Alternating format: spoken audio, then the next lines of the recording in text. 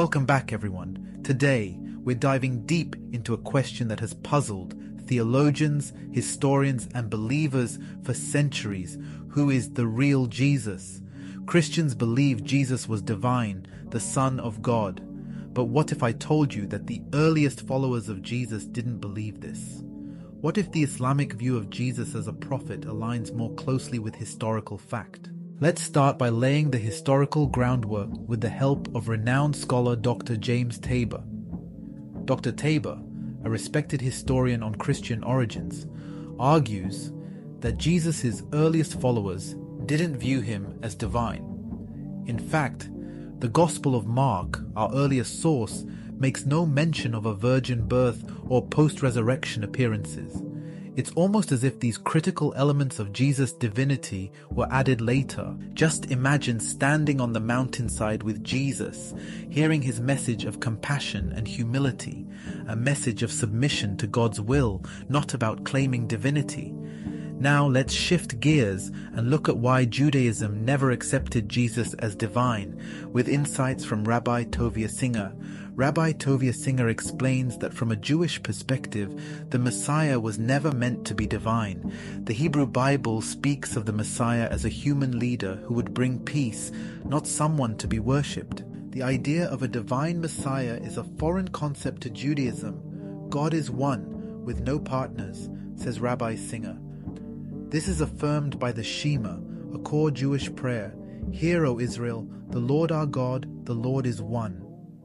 But what about Paul's letters, which declared Jesus as divine? Paul, as Dr. Tabor explains, wasn't reflecting the beliefs of Jesus' immediate followers. He was innovating, creating a theology that developed over time, diverging from the original message. Now, let's turn to the Islamic perspective, which honors Jesus as a prophet, aligning closely with what history suggests. In Islam, Jesus, Isa in Arabic, is revered as one of God's greatest messengers. The Quran describes him as a servant of God, a prophet who preached monotheism and submission to the one God. This mirrors the earliest Christian view before theological developments muddied the waters. The Quran says in Surah 4, 171, Jesus, the son of Mary, was no more than a messenger of God, so believe in God and his messengers, and do not say three. Muslims don't see Jesus as a figure trapped in theological debates. They see him as a man who taught compassion, love, and submission to God. Just imagine if we could strip away centuries of debate. Would we find a simpler, unified message of Jesus as a prophet of God? So why does any of this matter? Because understanding Jesus as a prophet, not a divine being, impacts how we connect with God today. The Islamic view returns us to a pure monotheism, where God alone is worthy of worship. This contrasts with the later developments in Christian theology, where Jesus was elevated to divine status. Some may argue that Jesus' resurrection proves his divinity, but as Dr. Tabor highlights, the earliest gospel, Mark, contains no resurrection sightings, and Paul's vision of Jesus was a spiritual experience, not a bodily resurrection. It's almost like playing a game of theological telephone.